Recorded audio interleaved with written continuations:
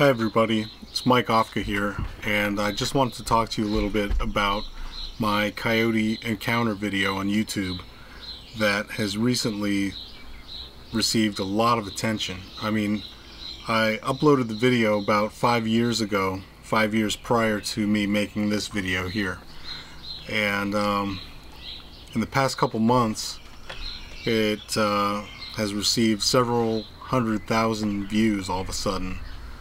For one thing, I never imagined that video would receive this amount of attention.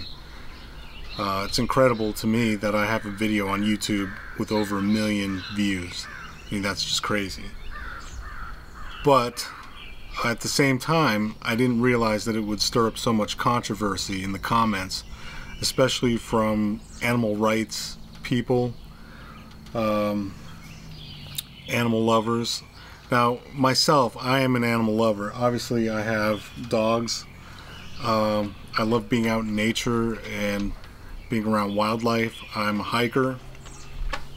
So, I didn't want to see anything bad happen to that coyote, or any animal for that matter. So, I just wanted to shed a little bit of light on what actually happened that day so that you can understand the entire picture and then form your judgments from there. So that morning I went outside to take out the trash. Now I'm filming this video, come here Chino, I'm filming this video at my home, which is in West Virginia, and the coyote incident took place at my business location, which is just a few miles from here in Steubenville, Ohio. That morning I took out my trash. When I opened the door, I immediately saw the animal leaning against the house, just like you see it in the video. And it startled me. I believe that I startled it. And I just went back in the house and left it alone. And I hoped that it would just go away on its own. So, about 10-15 minutes later, I let my dog outside. And I could hear it was barking, and it confronted the coyote from the other side of the fence. So that's when I decided to grab my video camera and I went outside and started filming.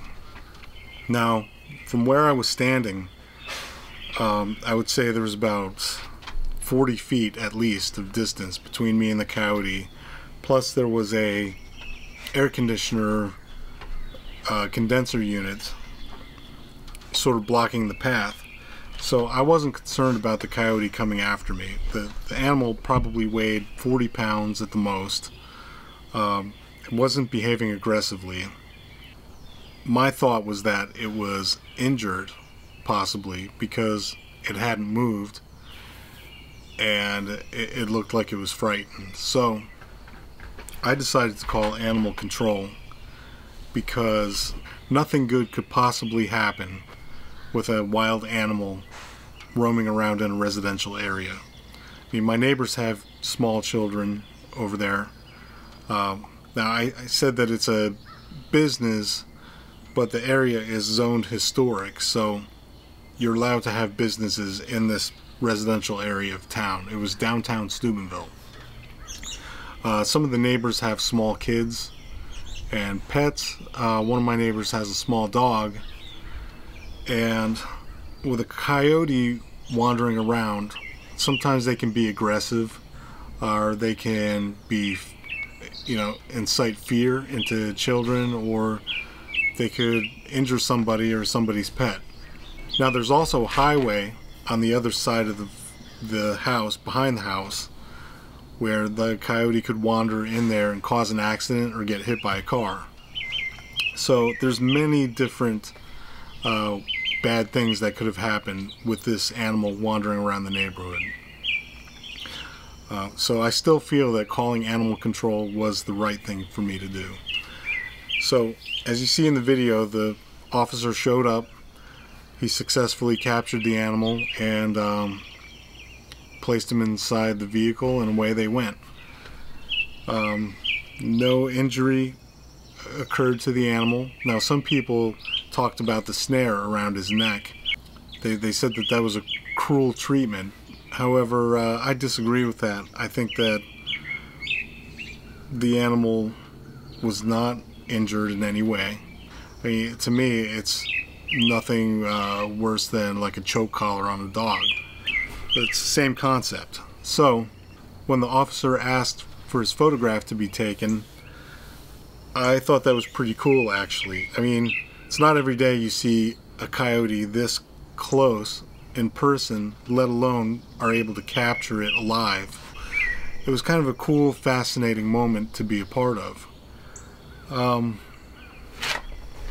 So again, I don't find anything wrong with that at all whatsoever. Now, I sent the footage to a local news station. I have a good friend that worked there, and they ran a story about the coyote incident that night. Now, on the news, they reported that the coyote was released to a nearby state forest about 10 miles outside of the city limits. And I thought that that was great. I mean, the coyote was released back into the wild. No pets or human beings were injured in the incident. It went great. Now, if the coyote ended up being killed, I really wouldn't have lost any sleep, because at the end of the day, it is a wild animal.